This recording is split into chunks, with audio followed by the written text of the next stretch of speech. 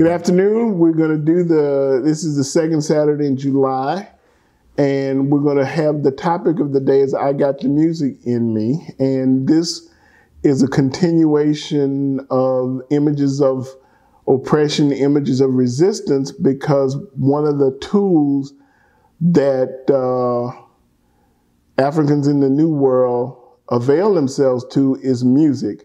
Music was not, in African culture, not thought of in the way that we think of it today. Music, it was not an isolated practice. It was wholly integrated across the entire culture of Africa. So when you talk about rituals, when you talk about events, christening, funerals, church services, I mean, not church services, but religious ceremonies, all of that, music was part of it. So it is a holistic connection to entire African culture. And one of the things the enslaved people retained was their memories, was the words, was their performance, and they basically recreated that when they arrived in the Western Hemisphere. And that is one of the things that enabled them to survive and basically resist all of the oppression that they face. So we're going to talk about that and provide you with some examples that visual artists made sure that they recorded some of the participants in music and some of the musical practices that were in play in the Western Hemisphere. And one of the things that I want to suggest to you, that modern music has been African infused and African influenced into the entire world, not just a peculiarity of quote unquote Black diaspora culture, but in the whole world. And I'm going to try to make a case for that today. All right, I got the music in me. One of the things we're going to focus on, three art objects primarily. This is a three-dimensional sculpture that's about 3 to 4 feet tall by John Faison. John Faison was originally from New Jersey, and he called this sculpture Strange Fruit in homage to Merpoo's song that was made famous by Billie Holiday. Strange Fruit was about lynching and hanging and all of that, but one of the things that Faison kind of captured is the notion that throughout this sojourn in North America primarily, that there are distinct elements that mixed together, collided, were collaged together, that produced hybrids, produced offspring, produced fruit that basically nourished, I would argue, African American, and world culture and things. So this is we're going to focus on particular aspects of this sculpture, and unfortunately, if you were here, you could see the sculpture in its case, and you could turn it around and you can look at it, but this is one of the most interesting pieces. And again, I'm trying to find more work that Faison did, because Faison was an artist that worked primarily in the North Miami area. So I have some work to do on that.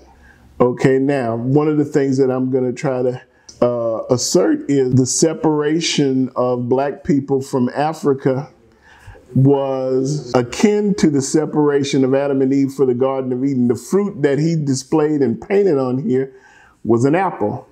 And it's kind of like disconnected or fallen from the tree. And that's one of the things that I assert that it was going to be a new kind of fruit when it landed in America. This is probably a representation there. In African culture, there was seafaring or sea goddess.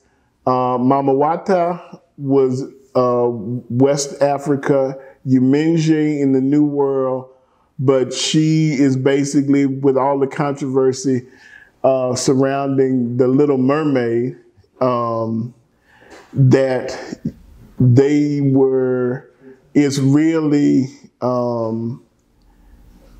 let you know that before Hans Christian Andersen came up with the Little Mermaid, mermaids in African culture were a thing, okay? And this is like the goddess that really, of sailors, and you can see like she was not a benign goddess, so that there are, but she really was empathetic. So you can see that there's nettings and slaves that were thrown overboard and killed.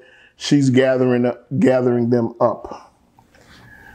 This is some of the fruit that was born in North America, and you can see obviously the jazz band, a band ensemble combo in the New World. That's a modern day, like a trio with percussion, woodwind, and brass. So that was some of the fruit that was born out in this country. And this is another African, which is by the artist Kuma, and it's called a hornist, and that's just a horn player. This is one of my favorite pieces because, again, it packs a lot of history in this picture. It's by Milton A. Fletcher, and it's called The Birth of the Blues. And this is the origin of, you have Duke Ellington in the right, like 3 o'clock area in the big band, and its image in the 6 o'clock pieces is basically rural life, and separates Ellington with a trombone from the rural life images. You have a clarinet that separates working in the fields and cotton and slavery and penal colonies and penal farms like Parkman Prison. You have the one in the upper left quadrant, which is basically a cotton field. And then the one at the 12 o'clock position would be pick New Orleans, St. Louis, a lot of like quasi-urban areas that give the origin of the blues that evolved into ragtime, that evolved into jazz.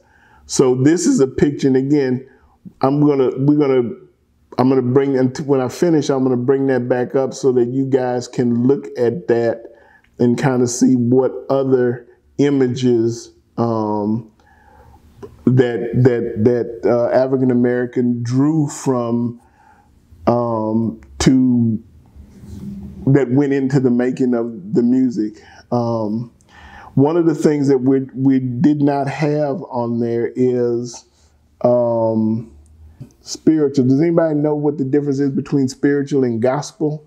Spiritual is basically a folk communal song that, in other words, it does not have the tune, and the lyrics typically don't have a recognized author.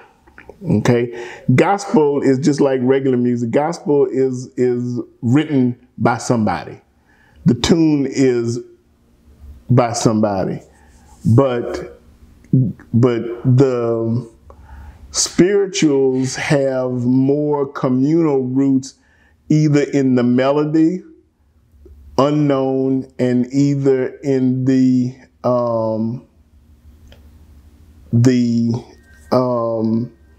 lyrics. The song that we're going to feature in here, the artist is Wintley Phipps, and Wintley Phipps sang with the Billy Graham Crusade And I don't know, I'm old enough to remember, like, the person that sang for Billy Graham was George Beverly Shea for many, many, many years.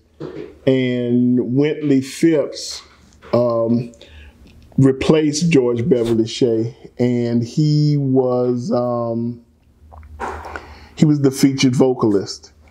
And the song that we're going to look at is Amazing Grace. And the story behind that, I'm not trying to give it all away, but Amazing Grace was penned by a sea captain of a slave ship, John Newton. And he was so affected by his experience of carrying slaves that he repented and became an abolitionist, because he realized that being a slaver was incompatible with Christian teaching. And Wintley Phipps is going to just give you that history in more detail and about the song itself that John Newton wrote. You can go home tonight and play almost any Negro spiritual if you just play the black notes on the piano. Watch. There are 5 black notes on the piano.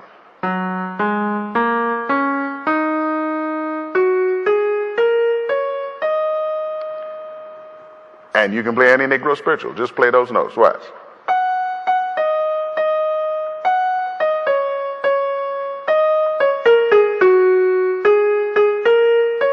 You know that? Every time I... Come on, you remember, you learned that in school. How about this one?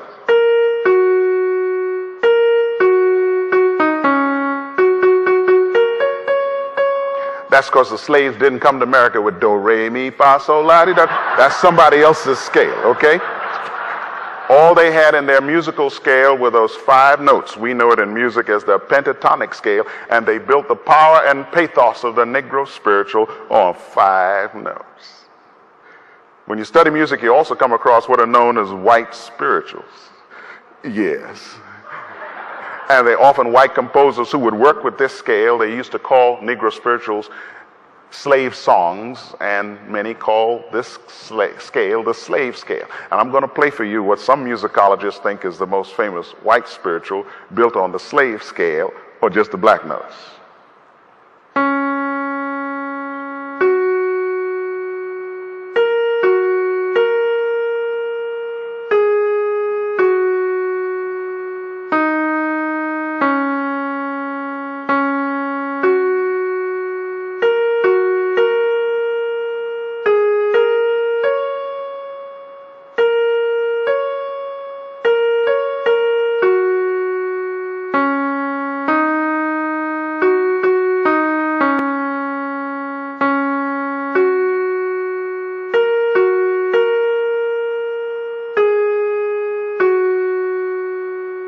Anybody know who wrote that song?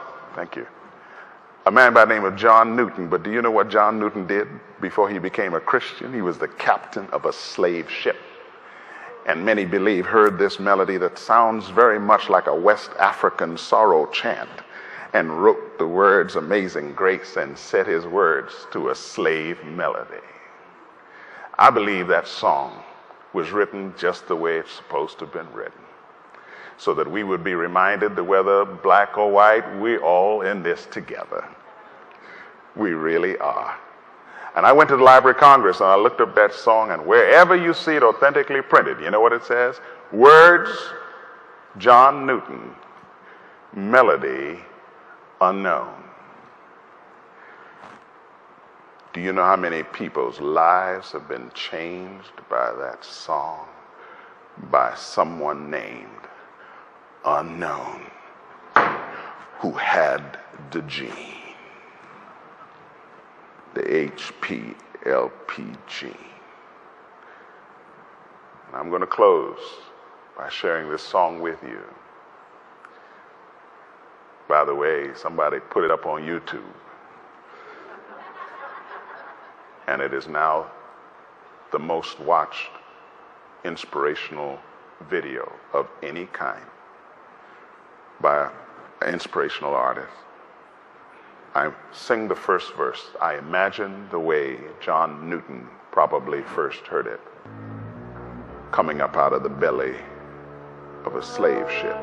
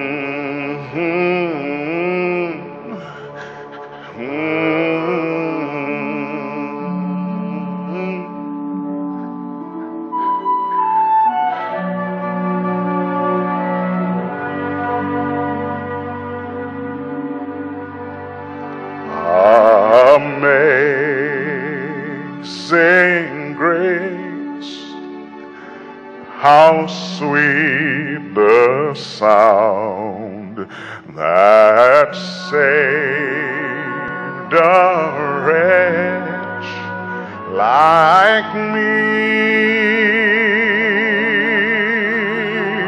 I once was lost, but now I'm found, was blind, but now I see.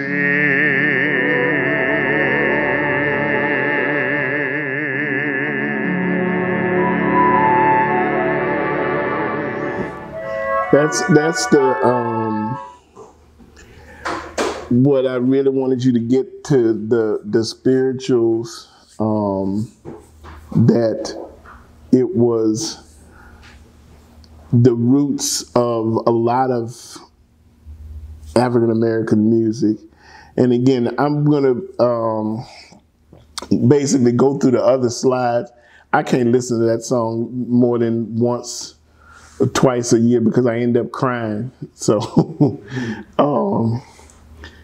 but this is the basis of the blues, which is the basis for jazz, and the spirituals were the basis of the blues too. I mean, that's when the SAR songs and the chants and all of that started.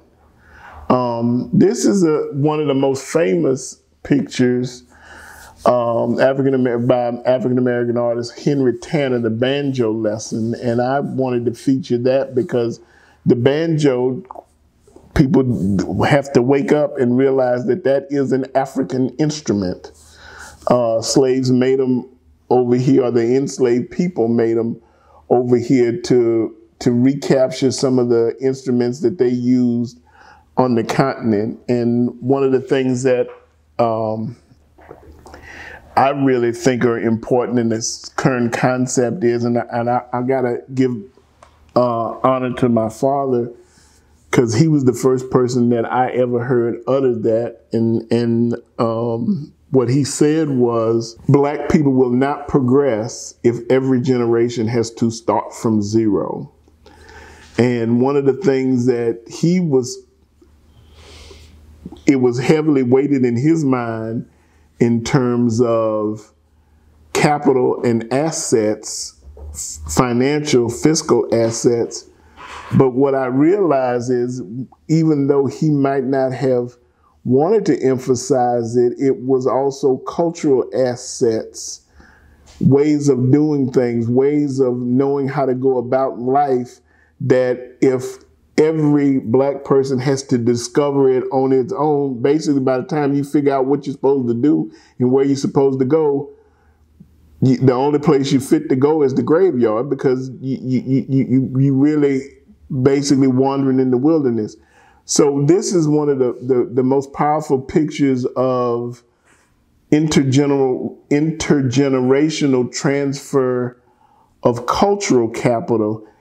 The older guy is teaching we assume his son, grandson, the banjo, so that he's giving him a skill and giving him something that he can probably make his livelihood out of. And